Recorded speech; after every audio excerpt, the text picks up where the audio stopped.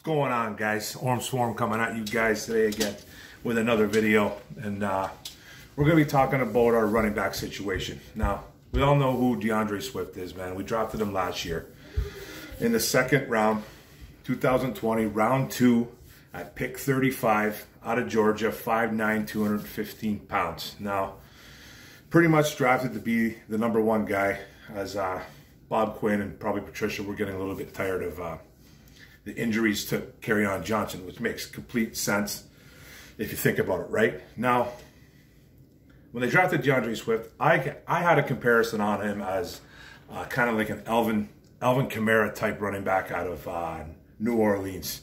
Now, I'm not saying he's Alvin Kamara, but he reminds me of Alvin Kamara. Shifty, great out of the backfield, patient, good vision, burst, can make you miss. You know, he makes that first guy miss. Just everything you kind of want in a running back, right?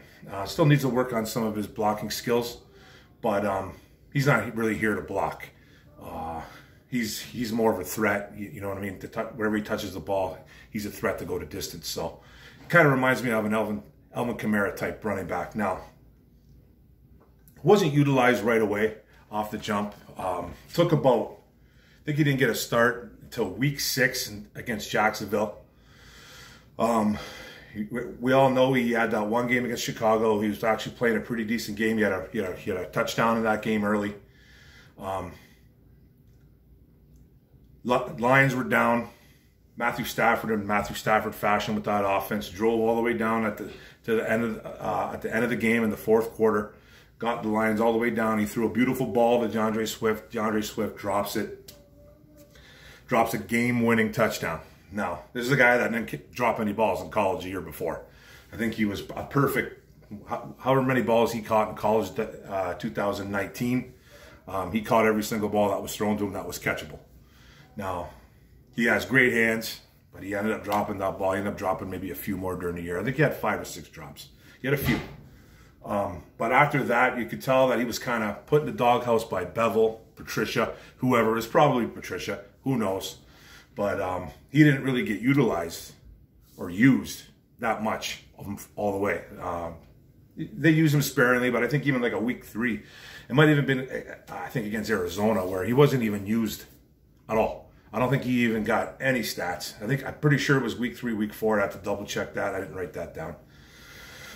But he was a guy that I think was put in the doghouse. I honestly do. Even though he was a rookie, they kind of treated him with kid gloves, this and that, you know what I mean? But I personally think he was thrown in the doghouse by Bevel or Patricia, whoever it was, and it was wrong. So he finally got out of the doghouse and got a start against Jacksonville and went off over 100 yards, touchdowns, did everything great. He did everything great, and he's kind of from there, it was kind of his backfield for the rest of the year. It even went as far as Adrian Peterson going on Twitter and saying it's about time. You know what I mean? Like, it's about time you use this kid. It's about time he started. That's awesome coming from the Hall of Famer Adrian Peterson. So even he knew. You know what I mean? Like, he would know, but he would know more than any of us if that kid should be starting. And DeAndre probably should have. You know, maybe the first couple games not start, whatever, 1 or 2 games. But they drafted him for a reason to be the guy, and he was a clear-cut better talent than Kerryon Johnson, and he's electric. So it took him too long. That's what I'm trying to get at. It just took these guys too long to figure it out. But he ended up with 521 yards, 4.6 average yards per carry, and 8 touchdowns. He also caught 46 balls for 357 yards and a couple touchdowns as well through the air. 10 touchdowns total. He had a few fumbles lost too. So didn't really have too much trouble with ball security. I think a little bit down the stretch, he lost a couple balls late in the year, but maybe that had to do with fatigue. Who knows? But I'm sure he'll come back stronger and better. Now I'm looking for that #2 guy. This is what this is kind of. We already know DeAndre Swift is the guy. Okay, DeAndre Swift is the guy. Kerryon Johnson won't be the guy. Peterson isn't here. Jason Kambinda is a fullback. We had a guy named Jordan Scarlett on the team, but he ended up getting picked up by Miami Dolphins. So we don't really have a #2. And in my opinion, it's not Kerryon Johnson. Now, the days of the workhorse running back is pretty much over, I think, personally. And I think everybody can kind of agree with that. Yes, I want to see DeAndre Swift get more touches. And yes, the coaches have even talked about DeAndre Swift getting more touches. That's inevitable. That's going to happen. We already know that. But he needs that Robin to his Batman. You know what I mean? He needs that. So, like I said, Swift, Kabinda, Kerryon Johnson, not options. Scarlett, gone. Okay? And I don't trust KJ to be the number 2. Now, KJ ran for 181 yards and 2 touchdowns on a 3.5 average.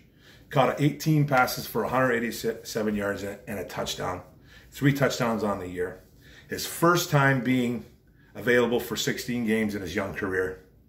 He has missed 14 games in 3 years. So that's not good right there. He was demoted to the number 3 and became a blocking back. He did catch 11 passes for first downs, though, tying his rookie record, tying his rookie year. So he did bring a little bit of value in that way, but he doesn't scare anybody. You know what I'm saying? You know what I'm trying to get at? So who's going to step in and be that Robin to Swift, like I alluded before? Free agency, the draft. I have a few guys in mind. I do. I do have a few guys in mind. Now, some of these guys probably won't be available. Some of these guys are probably going to be too expensive, but we're going to see. Now, free agent Kenyon Drake. Market value is around $8 million plus. He'll probably want to be a feature back. Catches the ball pretty well too. He's probably going to be a little bit too expensive. Kind of had a down year. He was just under 1,000 yards rushing. No, he did have 10 touchdowns on the ground. So his season wasn't completely lost, but he is a free agent. He could be an option. He wouldn't be a bad option, but I think $8 million is just a little bit too rich for the Lions. Now, this is a free agent that I kind of like. Todd Gurley. Market value at around $5 million plus. Brings some thump and is a very underrated pass catcher. Has a lot of familiarity with guys like Brad Holmes and some of the coaching staff in Detroit. Also, Jared Goff, man. So he played with him in LA, right? So that's really a good sign right there. And he's still only 26 years old. And he could be at about, like I said, $5 million plus. It's not a bad option to have. Another free agent, Mark Ingram. A Flint native. Can he come back home? I don't know if he really want to come back home. He's familiar with Dan Campbell and Aaron Glenn, our new DC, so he's been around those guys. On the wrong side of 30, but could bring some juice to the running back room. He's a colorful player. He's out there. He's loud. He's boisterous. He's full energy. I like that about him. He's a hype man that brings some energy to the club, so why not, right? He kind of reminds me of a Todd Gurley type player, skill-wise. But a bit older. Price tag could be down because of his age as well. Maybe around $4 million plus. You can see where it happens there. You're not going to end up paying a lot of money for a running back, guys. You just really don't unless he's Derrick Henry or Christian McCaffrey, and we just don't have those options right now, right? But we're going to have to draft someone like that. There's another guy I like, free agent Mike Davis. Had a career year in Carolina after McCaffrey went down. Guy ended up with 642 yards on the ground and 6 touchdowns, 59 catches, 373 yards and 2 touchdowns, total of 8 touchdowns with a 3.9 yards per carry. So it was very impressive. He's 28 and could be a nice addition as well. Won't break the bank. Could probably get him cheap as well, maybe around $4 million plus. He might want a little bit more money now that he went out and did his thing, but he's 28. I don't think he's looking to be. Well, I don't really know what he's looking to be, but I don't think any teams are going to be looking to put a 28-year-old as their starting guy, as their 1A. You know what I mean? So he could probably come at about maybe $4 million plus. You might get him at $5 million plus. I think he'd be a nice addition to DeAndre Swift. Now, there's a sleeper that I like. I like Carlos Hyde, 30 years old. He's 1 year removed from 1,000 plus yards on the ground with Houston. Has never really been a receiving back in his career. But he caught 59 passes in 2017 with the 49ers. That was kind of shocking. I do remember that year. Him being the guy that really never caught any balls, but he ended up catching almost 60 balls as a 49er. He also has a 4.1 yards per carry through his 7-year career. So he could come real cheap at around maybe $2 million plus, $3 million. You just never know. There's a lot of options there. And then maybe they can even go after a Leonard Fournette, but he's going to be expensive as well. He's probably going to be about $8-9 million. So I kind of putting those kind of guys to the side. I don't expect them to be paying over like $5 million for a running back to come in. And I expect like a 2-year deal for some of these guys. So we'll see there. Now some running backs in the draft, guys. I do like a few guys.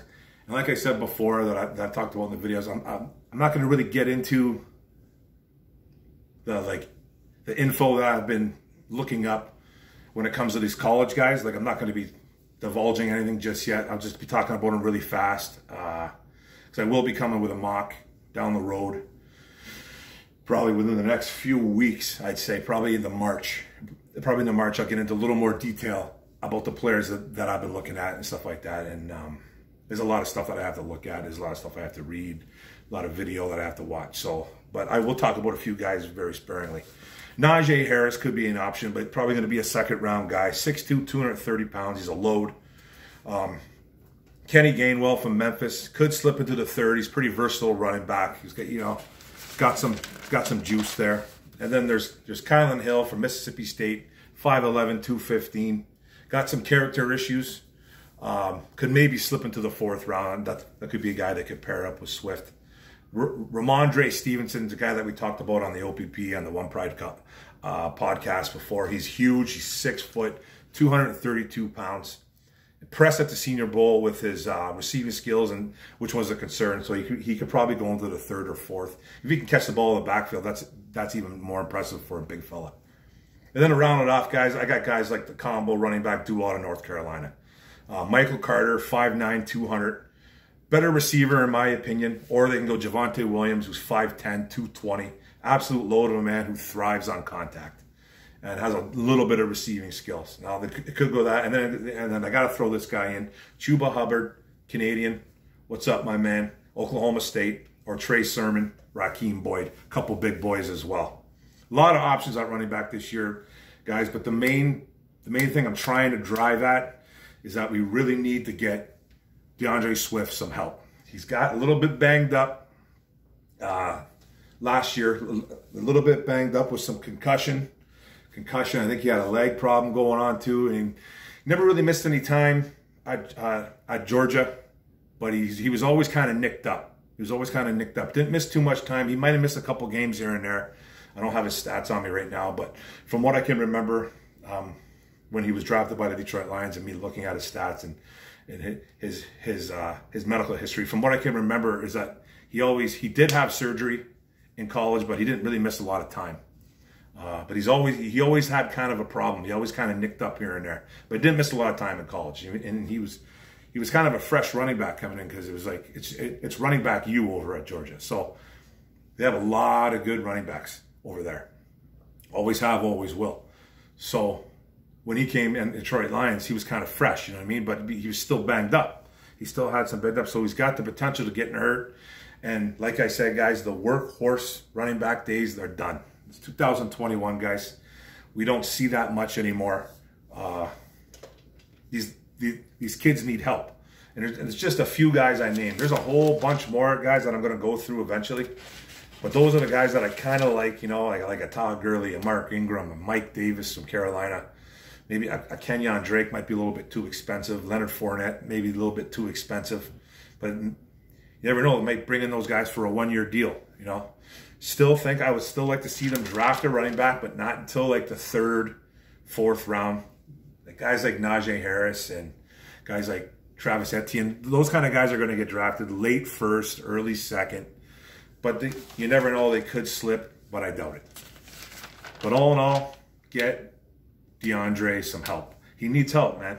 He needs help. And Dan Campbell has made it clear, and Deuce Staley has made it clear that that they want to run the football.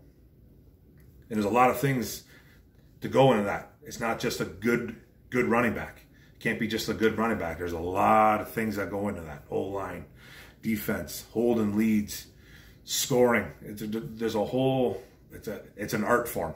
It's a pure art form running the football, I think, guys. It is. It's really an art form, and you have to know when to do it, and there's a time to do it. It's really that simple. It's really that simple, but it can be, if it's used properly and it's utilized in the proper way, sky's the limit. But that's it, guys. Get DeAndre Swift some help. and we can run the football, and that's just a few options, guys. Thanks for the listening in. Don't forget to like and subscribe. Hit the subscribe button on the bottom right. Hit the notification bell. Get all my videos. Like and comment. It's all about the likes and the comments. That's what helps out my channel a lot. Thanks, guys. Let's go, Lions. Boom. The draft is coming. Bam.